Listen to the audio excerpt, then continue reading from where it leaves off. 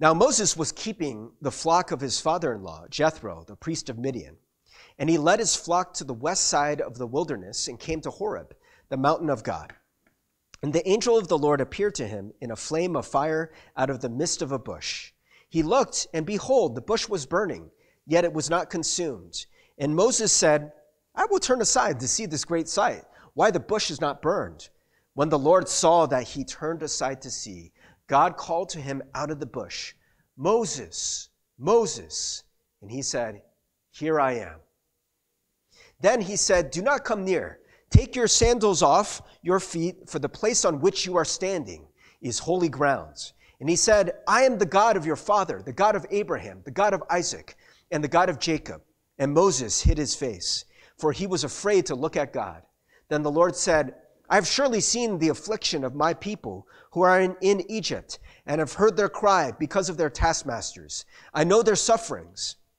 And I have come down to deliver them out of the hand of the Egyptians, and to bring them up out of that land to a good and broad land, a land flowing with milk and honey, to the place of the Canaanites, the Hittites, the Amorites, the Perizzites, the Hivites, and the Jebusites. And now, behold, the cry of the people of Israel has come to me, and I have also seen the oppression with which the Egyptians oppress them.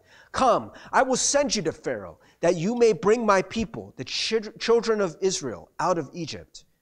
But Moses said to God, Who am I that I should go to Pharaoh and bring the children of Israel out of Egypt? He said, But I will be with you, and this shall be the sign for you that I have sent you. When you have brought the people out of Egypt, you shall serve God on this mountain. Then Moses said to God, If I come to the people of Israel and say to them, The God of your fathers has sent me to you, and they ask me, What is his name?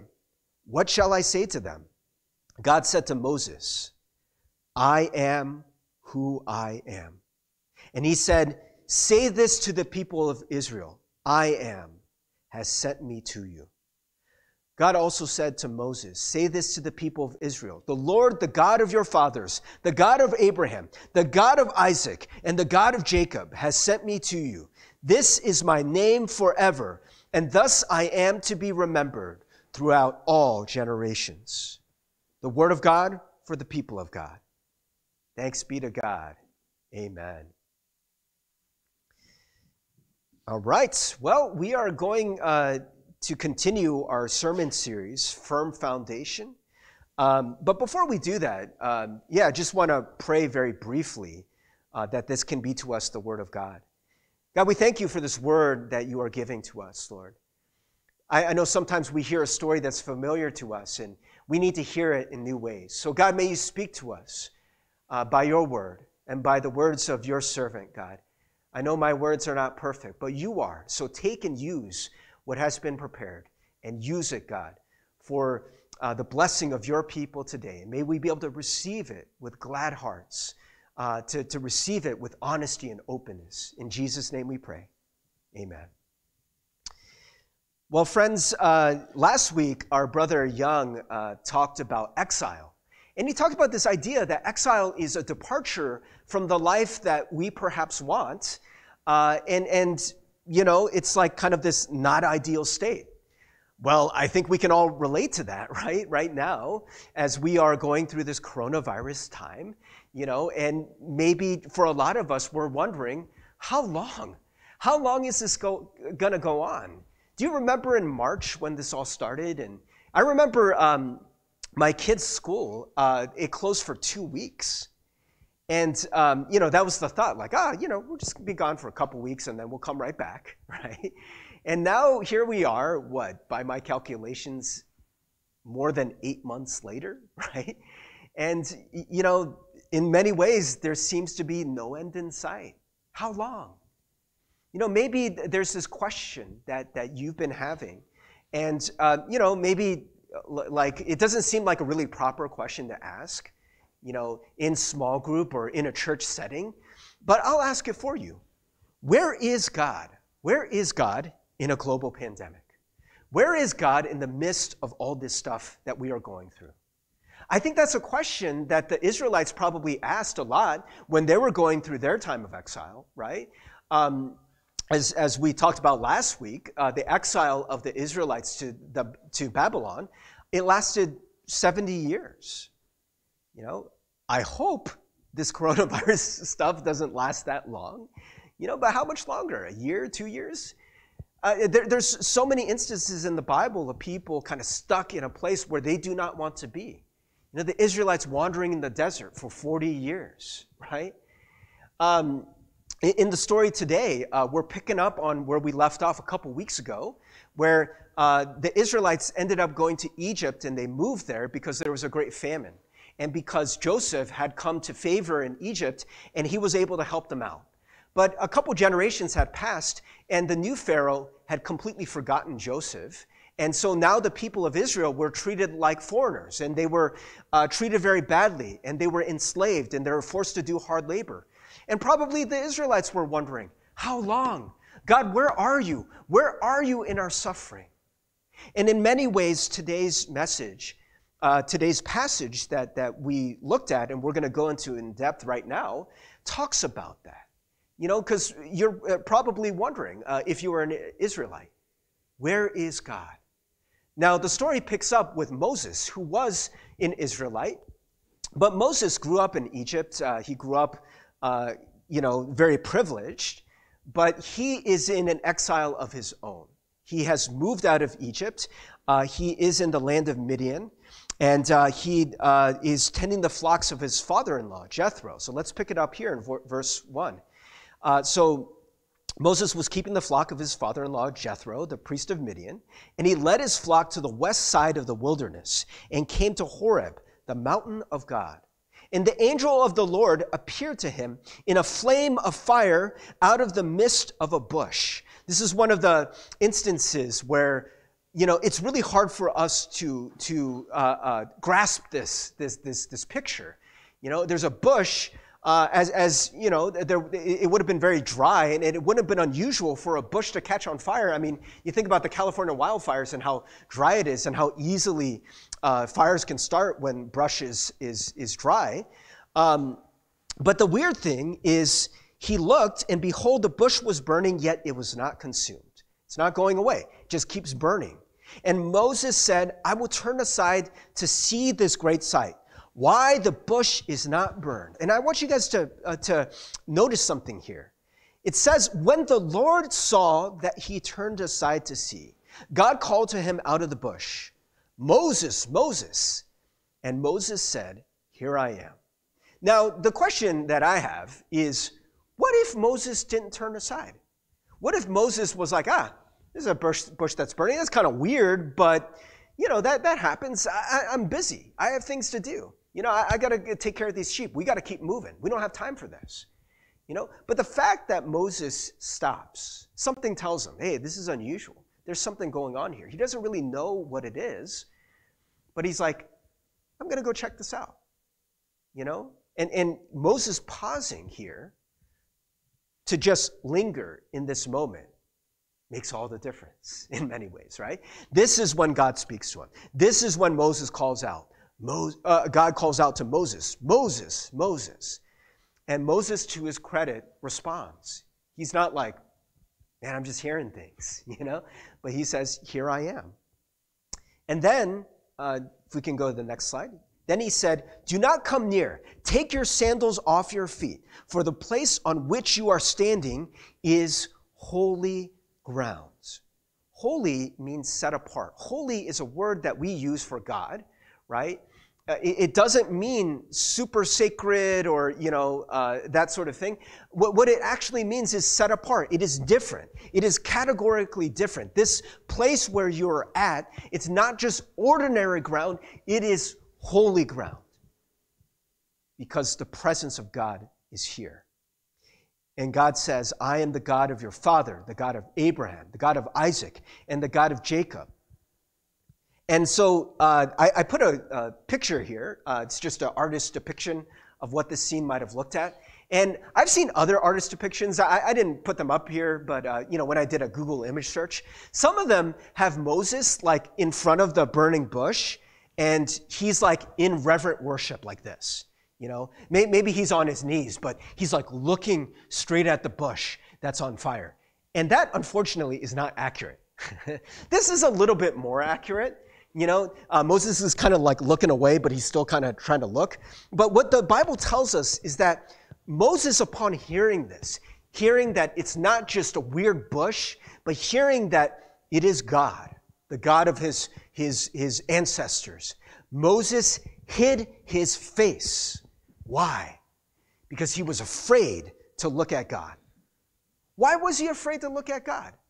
This is a common theme in Scripture. Whenever people are in the presence of God, they're not like drawn to it like a moth to the flame. They're not like, oh, this is cool.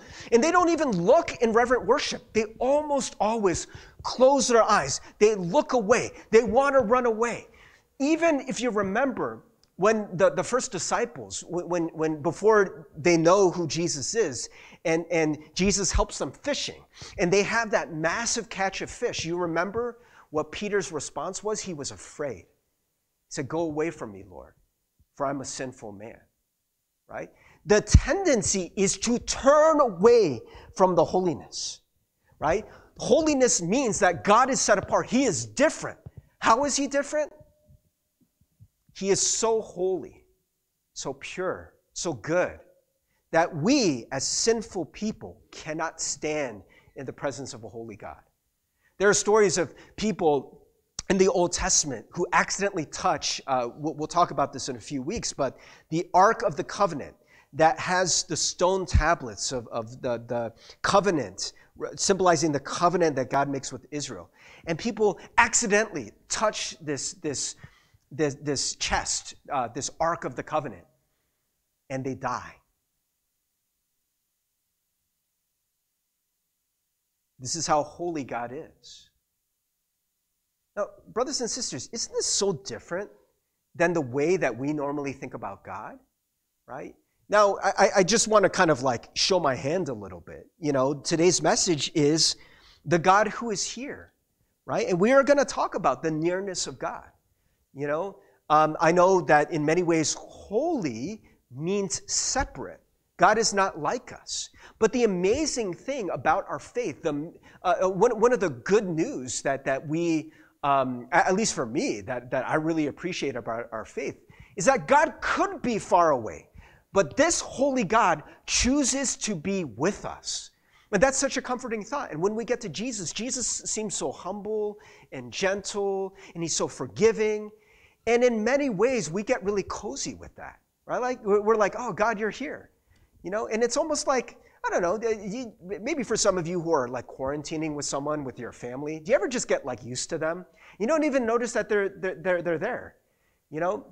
Maybe like you get up in the morning and you're walking around your house and you didn't even notice that your mom or dad was sitting there in the corner. Maybe you just kind of look up, you're like, oh, you're there. Do we ever treat God like that? Like, oh yeah, God, I guess you're here. I mean, it just makes sense on an intellectual level that God is everywhere, right? So yeah, no big deal. God is here. That never would have been the mentality of someone like Moses. He never would have been that casual with the presence of God, right? He wouldn't even looked at God, right? The idea of the presence of God made him quake, made him turn away, made him despair. Oh, no, right? Whoa. We don't have that kind of fear, right? We don't have that kind of reaction to God.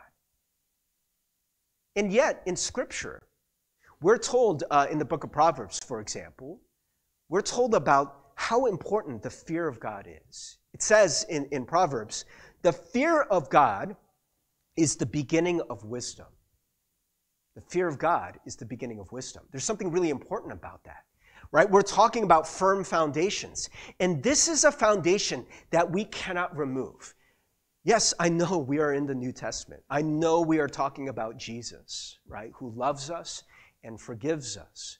But make no mistake, you cannot lose the fear of God. It's very important. Why? Why is it so important?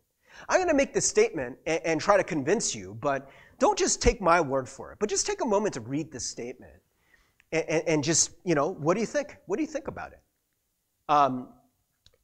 You will fear God or you will fear the things of this world. You will fear God, or you will fear the things of this world. Do you think that's true? Now, I think a lot of us fear the things of this world. We fear coronavirus. We fear an economic depression if this continues, right? We fear the future and whether or not we are going to get the job that we want or a job that's going to be able to provide for our family, right? We fear other people. We fear fanatics on the other political side, and we fear what they might do if they don't get their way. There's so many things that we're afraid of, right? We're afraid of sickness. We're afraid of cancer. And brothers and sisters, in many ways, those things, I mean, let's be honest, they have some power. They can do things to us. They can harm us, potentially. That's why we're afraid of them, right? And, you know, maybe for us, we say, okay, but Pastor Steve, when you say fear, I mean, are you talking about like quaking fear? I mean, I know that's what Moses had. But today's message is, in many ways, is a paradox. It's kind of this contradiction in a way. You have a God that we should fear, a holy God who is near and who is with us. We have to be able to hold both sides of that paradox, right? God is a holy God who is not like us, who is so holy and good that in many ways, a sinful person cannot stand in the holiness of God. And yet, God wants to be near us. And yes, I know in Scripture, it says that perfect love casts out fear, right? And maybe in some ways, this is the one fear that is exempt, the fear of God. This is the first fear. All the other fears should go away, But what a lot of us do when we look at the word fear, and this is actually normally the way I teach it too, is we're like, okay, I know we say fear God, but we're not talking about like, that kind of fear. We're talking about respect, respecting God. Now, I want to use the example of, can you imagine there's like a zookeeper who is like around lions all the time? Here, I'm going to show you a picture of a lion. So can you imagine that, a lion is this fierce, king of the beasts, right? A lion could easily just, end your life, right? It could eat you. For many of us, we would naturally be afraid of the lion. And if you're a zookeeper and you're around this lion, maybe the first time you're around this lion, you're like, oh my gosh, like this lion is so fierce looking, and it gets a little too close to the bars of the cage, and you're like, oh, you flinch every time. Every time you go to feed it in the beginning, those first couple weeks, you're like, here's your food, here's your food. But after a while, after being with this lion for a while, you're not like, trembling afraid. You can get really close to that cage. You're even like, you're like glad to see the lion. And you're like, hey, lion, you give it a name. You're like, hey, George, But this is the thing. I think that zookeeper would never lose that healthy respect for what a lion can do. I think the zookeeper, even though he can be close to the lion now, will never forget what a lion is, right? You would never just go into the lion and be like, hey, whatever, like kick it, mess with it, scruff its hair, You're going to remember it's a lion. It makes me think of, in C.S. Lewis's Chronicles of Narnia, God is represented by Aslan, who is a great lion. And there's this exchange where there's these children who go into Narnia, and they hear about this great lion, Aslan. And so one of the characters, Mr. Beaver, is telling Susan about Aslan. And so Mr. Beaver says, Aslan is a lion, the great lion. Ooh, said Susan, I thought he was a man. Is he quite safe? I shall feel rather nervous about meeting a lion. It is British, so I'm trying to, that's my terrible British accent. But Safe, said Mr. Beaver. Who said anything about safe? Of course he isn't safe, but he's good. He's the king, I tell you. Man, that line just stays with me, you know? Safe? Who said anything about safe? Of course he's not safe. He's a lion. But he's good. He is so good. Because he's the king. I think that's true of our God. You know, God isn't safe, you know, not in the way that, he's not like a completely de-toothed lion. And in many ways, we're going to talk about this as we continue in this passage. I don't think you want God to be a de-toothed lion. I think you want God to be powerful. I do, at least. But at the same time, God is good, right? But never forget who God is. He is holy. And we have to keep that in our minds, right? I think, it is one of the great problems of Christianity and religion today. And for any of us, we just think of God so casually, right? And we're just like, yeah, if I do this or don't do this, or, if I believe this or don't believe that, God will forgive me, And brothers and sisters, I'm not saying that God won't. But I think in all of this, we forget who God really is. And sometimes we talk about God and we treat God as if God were like us. And maybe in some ways we actually treat God, maybe we don't want to admit this, but we treat God as if God is less than us. We get to decide what we believe. We get to decide what we do or what we don't do. We look at Scripture and we're like, I like that, I don't like that. God, you said that, but did you really say that? Will God really hold me to that? I'm not sure. Brothers and sisters, I wonder if we have forgotten. We have forgotten the fear of God. Now, Moses didn't.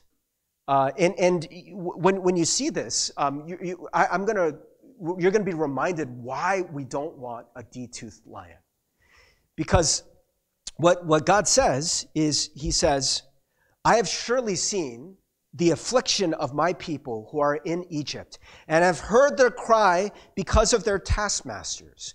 I know their sufferings, and I have come down to deliver them out of the hand of the Egyptians, and to bring them up out of that land to a good and broad land, a land flowing with milk and honey. And now behold, the cry of the people of Israel has come to me, and I have also seen the oppression with which the Egyptians oppressed them. Come, I will send you to Pharaoh, that you may bring my people, the children of Israel, out of Egypt. Now, remember, we're holding two things in tension. The fact that God is with us, right? And with us in every sense. God understands us. We know that. It's one of the things we love about Jesus, that God became a man, and he knows what we're going through. Right? Isn't that so good? Isn't that so comforting? Do you ever go through a hard time? And sometimes, somebody is with you by your side. And they may not be doing anything to change the circumstance. Maybe you lost your job or something's breaking your heart. Something out there in the world. And there's somebody who's comforting you. Maybe they're like rubbing your back, or they're just by your side. I don't know, you're properly socially distancing, but they're just like, hey man, I'm here for you. Maybe they don't even need to say anything, but you just feel comforted knowing that someone is there with you. That's so good. But brothers and sisters, is that all Christianity is? Is it just there's a God who's with us, but God's like, well, not going to do anything about it? Well, maybe for some of us, we're like, okay, God used to move like that. God used to intervene and be a warrior God and free the people. But now, he seems like a de-toothed lion. Yeah, he's like a presence, a spirit. Maybe it's just the sense that, God is with you. Like God is just comforting you. Like, oh, yeah, I'm here. And by the way, brothers and sisters, I'm saying that aspect of Christianity is very good. But I'm also questioning, is that all there is? In this passage, that is not all there is. God doesn't just say, I heard your suffering. He says, I'm going to do something about it. I'm going to enter into your suffering, and I'm going to deliver you. I'm going to save you. We don't just talk about Jesus as a presence, God as a presence. We talk about Jesus as a Savior, as somebody who can deliver, right? What does that mean? That means that many of us are in bondage, right? I mean, I think we can be in bondage in many ways, in ways that I think we know does not reflect the will of God. It is not good for us to be in bondage. And I think God believes that too. Do you believe, though, that when you are going through those hard times, it's not just that God understands you, but he can actually do something about it? And actually, to take it even further, God doesn't just say, I'm going to do something about it, but he's going to send his people. He's going to send Moses. He's going to send his brother Aaron. He's going to send people as his ambassadors. And he's telling him, I want you to go on my behalf. I want you to go and tell these people that I'm with them. Right? It does involve us. Sometimes that's also what Christianity becomes. We're like, okay, God's somewhere there in heaven. God used to act on our behalf, but now it's just all us. We're the hands and feet of Jesus. Now we're the ones who have to do all the work, right? And so, sometimes Christianity can become super humanistic like that, right? I'm not saying this is a bad thing to be about social justice and being about humanitarian stuff. I think there's a long, long tradition of the church doing just that, right? Of caring for people, caring for the poor, caring for the sick, right? There's so many hospitals. How many hospitals are Christian hospitals? Or, you know, they were founded by churches, you know, or founded by Christians, you know, St. Jude, all this kind of stuff, right? And so, yes, we are supposed to be the hands and feet. We are supposed to be instruments of salvation.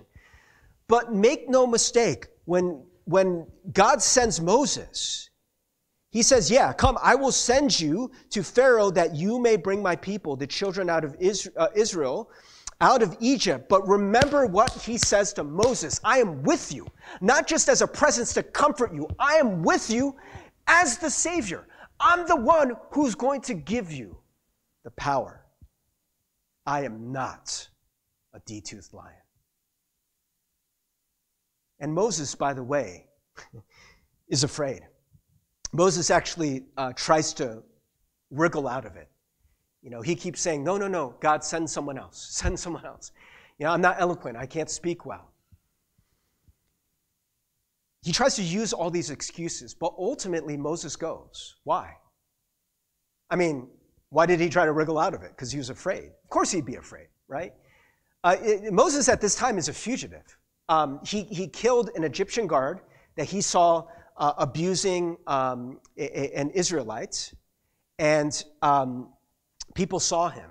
And so Moses was a criminal. You know, they were seeking him to arrest him. And so Moses is like, dude, why would I go back to Egypt?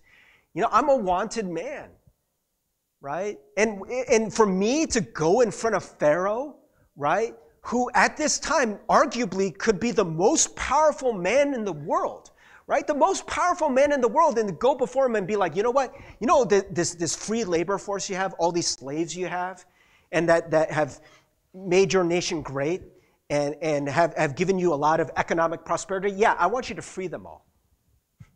Yeah, oh, you remember me?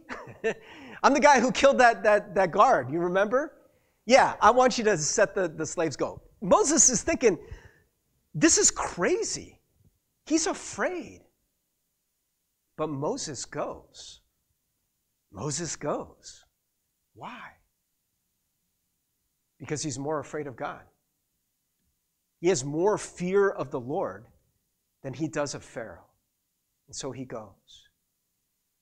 And brothers and sisters, I want you to note what happens here. Maybe this is Moses trying to weasel out of it, but he's also like, you know, I mean, yeah, he's a human being. Like, this really happened. He's like trying to figure out. He's like, okay, you're just telling me to go, right? But what assurances do I have? You know, who are you? How will I even be able to prove that I spoke to God? Right? And so Moses says to God, verse 11, next slide, says, "Who am I that I should go to Pharaoh and bring the children of Israel out of Egypt?" And he said, "But I will be with you." There it is again. I will be with you. "And this shall be the sign for you that I have sent you. When you have brought the people out of Egypt, you shall serve God on this mountain."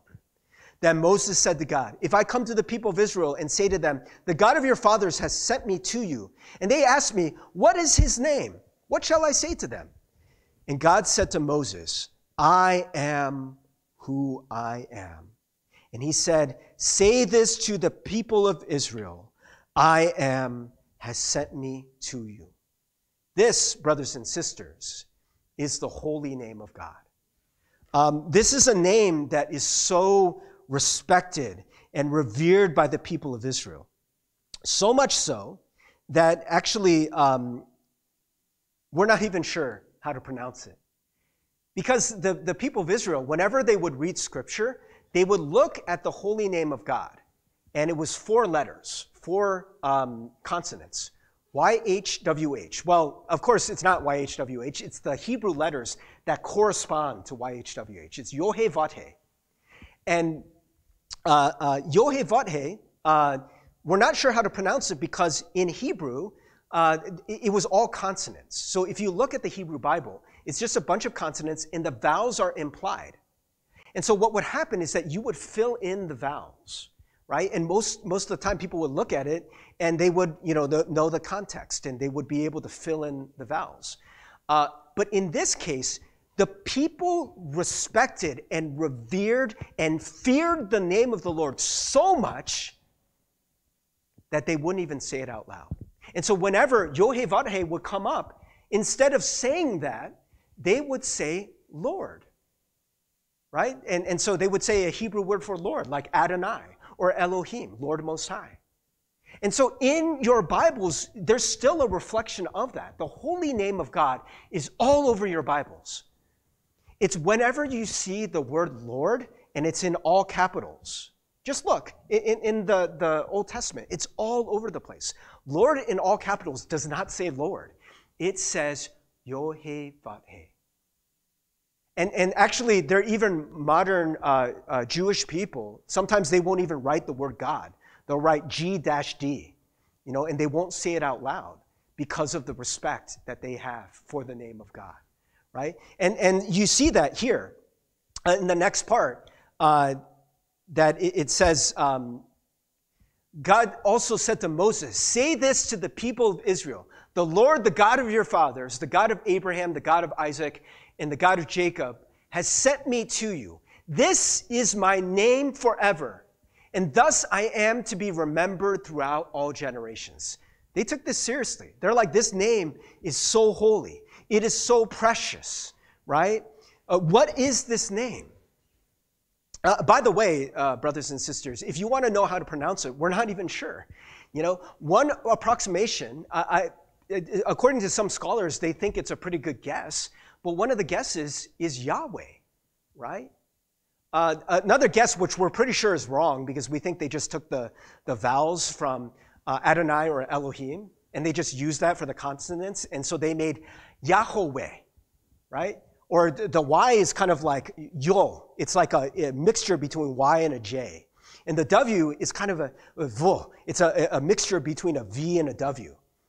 And so for some people, they made up this word, Jehovah, right? For the holy name of God, right? So you've heard it before, but what it means is I am that I am. That's what it means. The very name of God, brothers and sisters, it points to one essential fact about God, that God is. God is. He just is. He's not created. There was never a time before where there was no God. God eternally is. And he's not, I was that I was, or I will be that I will be. That can be true. God endures, but he is the I am. I am that I am, that I am, that I am. God persists. God is eternally present. 1,000 years from now, 1,000,000 years from now, 1,000,000,000 years from now, I will not be. None of you will be either. The earth won't be here, likely. But God will be. Well, at least not in the current form, We don't really know. We don't know what's going to happen. But I can tell you this. I am, will be here. He's the only being who can say that. He's uncreated. He is holy unto himself. And he is eternally present. It's amazing. And brothers and sisters, God, by the way, tells Moses, hey, I'm not just some fire, I'm not just a spirit. I'm not just an angel, right? I'm not just a novelty. Where you are standing right now is holy ground. It is set apart. And in many ways, Moses is right to turn his face away. And yet, God's very name just points to the fact that God is everywhere. He is eternally present with us.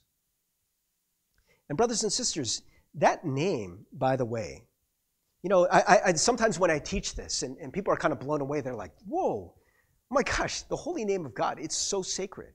And it's throughout Scripture all the time. Why don't we, sometimes people will ask me, why don't we have that same, why don't we say Yohevah more? Why don't we, talk about that more? Why don't you see that more like in the New Testament or hear more people talk about this? And there is a reason for this. We have a holy name. I want to show you what it is. And so, Young went over a part of this passage last week. If we can go to Philippians. This is Philippians chapter 2. And we think that this is actually, we actually think that this is a hymn. And so in this hymn, we're told that though Jesus was in the form of God, he did not count equality with God as a thing to be grasped. So in other words, Jesus is equal to God, but he didn't take advantage of that. He didn't exploit that. He didn't use that, to make people do anything, right? To use that with, for power over people. It says, but he emptied himself by taking the form of a servant, being born in the likeness of men.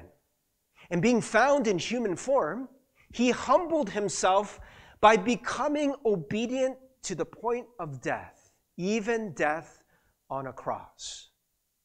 This is the reason why we talk about Jesus being so humble, right? And it's easy for us to take advantage of that. Oh, God's so humble. Yeah, he'll forgive us. He's so gentle. He's got the lambs and all that stuff, And we're told he really is God, but he emptied himself. He humbled himself. He became a servant. But we're told that because Jesus did that, it says, therefore God has highly exalted him and bestowed on him the name that is above every name. Paul, as you know, is a Jewish person. When Paul says the name that is above every name, what name do you think he means? There can be only one name. For the people of Israel, there was only one name. Why doesn't Paul write it out? Because he's Jewish. You don't write out the holy name of God. But he makes it very clear what name he means. There can be only one. Yohevah, I am that I am. Right?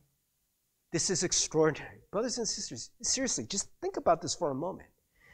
Jesus is given the status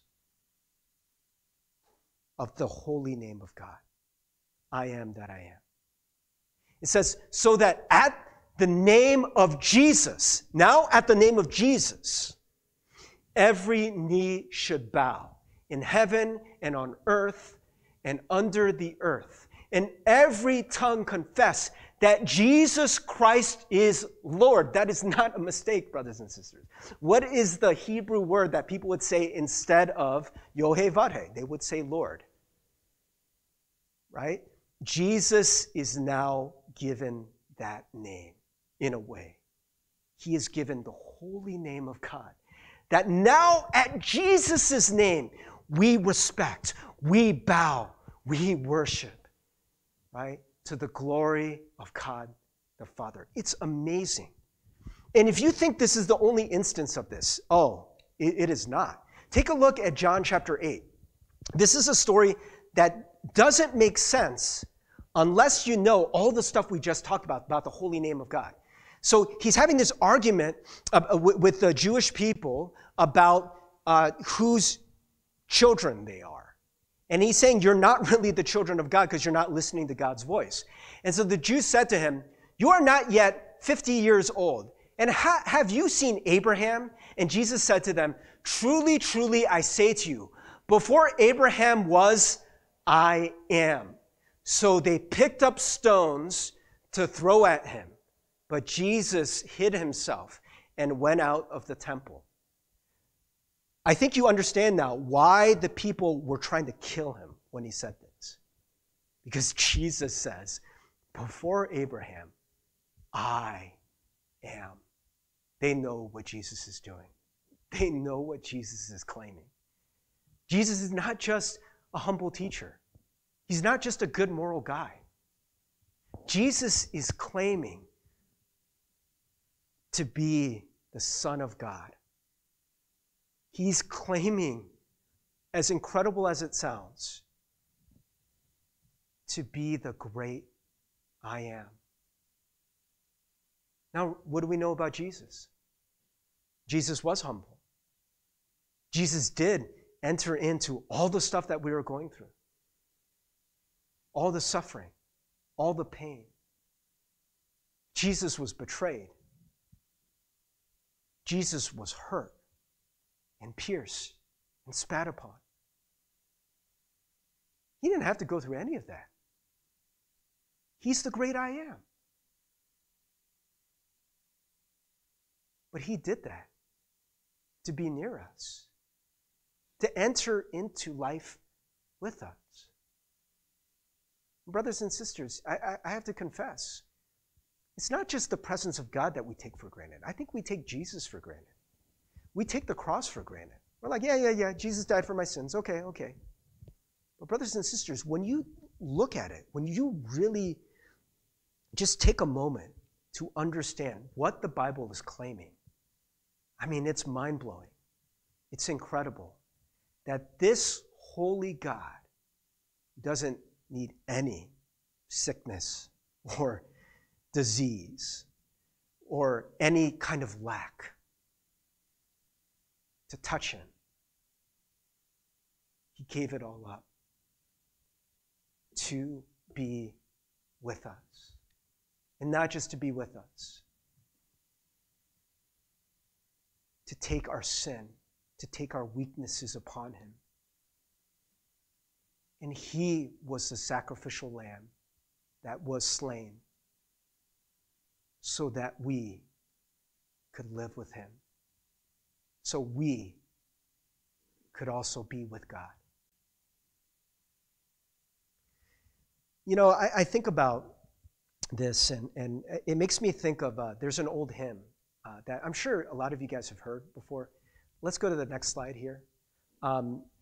It's called How Great Thou Art. And it says, O Lord my God, when I, in awesome wonder, consider all the worlds thy hands have made, I see the stars, I hear the rolling thunder, thy power throughout the universe displayed. You know, I mean, one of the things that I think we can do to try to remember that God is not just some disembodied spirit, just, you know, automatically has to forgive us, but he is the great I am. Take a look. You know, be like Moses. You know, when you see something that catches your eye, don't just go on your business. Take a moment to, you know, right now, actually, the wind is blowing quite hard.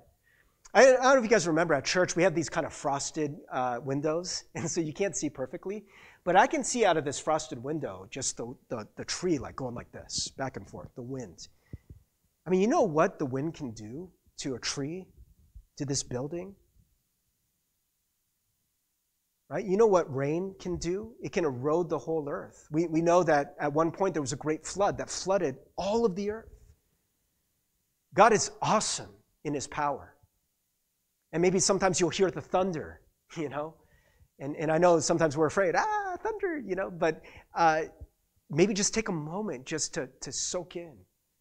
When you're looking around, you're looking at these huge trees. When you feel the air, when you see the snow falling, to just take a moment to wonder at the splendor, the glory of God. Then sings my soul, my Savior God, to thee. How great thou art, how great thou art. Then sings my soul, my Savior God, to thee. How great thou art, how great thou art. And then there's the next line here. It says, and when I think of God, his Son not sparing, sent him to die, I scarce can take it in, that on the cross, my burden gladly bearing, he bled and died to take away my sin, the great I am. Bled and died to take away my sin. Then sings my soul, my Savior God, to thee. How great thou art, how great thou art. Then sings my soul, my Savior God, to thee. How great thou art, how great thou art. James, can you go to the slide that's 2 up from here? Brothers and sisters, I just want us to take a moment to just soak in this knowledge and this truth. The statement that I put up here, the God of the whole universe, the holy God, the great I am, is here, is with you right now. There may be times where you experience God in a burning bush. I think some of us have burning bush moments. Maybe you've been at a retreat or in a time of prayer. Your emotions swell or you have some kind of spiritual experience. I've had times like that, for sure. But then there are other times that are kind of more like Elijah. You guys remember Elijah? Elijah was fleeing from Ahab and Jezebel, this evil king and queen. He went to the mountain to flee from them. And Elijah is just really tired. And he's really worn out. And there has been this great famine in the land. There's been a great drought. And again, this is another person who's maybe wondering, how long, O Lord? How long will I be pursued by my enemies? How long will this drought continue? And God tells him to go out to the face of the mountain to encounter the presence of God. And when he's there, we're told that there's a couple things that happen when he's out there.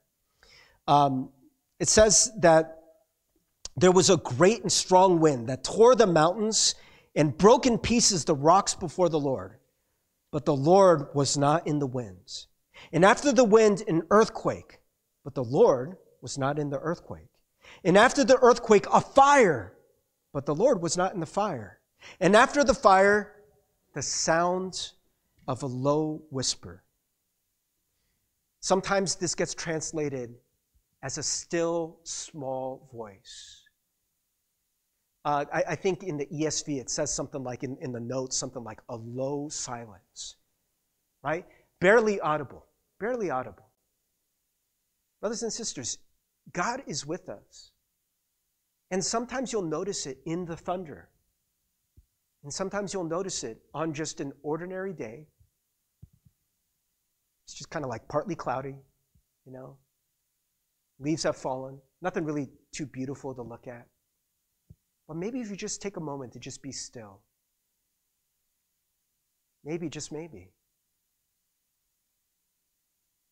you'll be able to sense and know that you are not alone.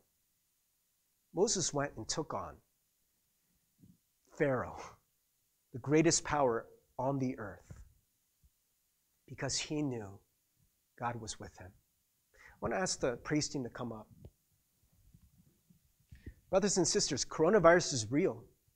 The times we're going through are real and they are trying. But I say this with confidence. I say this with the faith that we have been given throughout thousands of years of the church, of the people of God. Coronavirus ain't got nothing on the great I am. Amen? This is the God we worship. We don't know how long it's going to take. We don't know in what way God will deliver us. We don't know how long these things will last. It's not for me to decide, right? And that's one of the things that the people of Israel understood. You know, yes, you can go before God and God will hear your prayers and God will hear your cries and your laments. And, you know, that can be a good and healthy thing to do. But sometimes, brothers and sisters, at the end of that, we just need to stand in wonder, in silence, and in faith and in trust and say, God, no matter what happens, if the earth quakes, if the pandemic continues, if the cases go up or if they don't go up, the economy recovers or doesn't recover, you are here. You are here. So I don't need to quake. I can stand here in faith. If you send me out to Pharaoh, I can go. I can endure because you are with me. This is the God we worship. Jesus went to the cross. Now, our crosses are nothing compared to his, but we're told to take them up, and we can, brothers and sisters, because God is with us. We're going to go into this song in a moment, but let's just take a moment to just rest in this knowledge. Again, the great I am is here with us. Let's just soak in that. Let's just appreciate that. The great I am is here with us.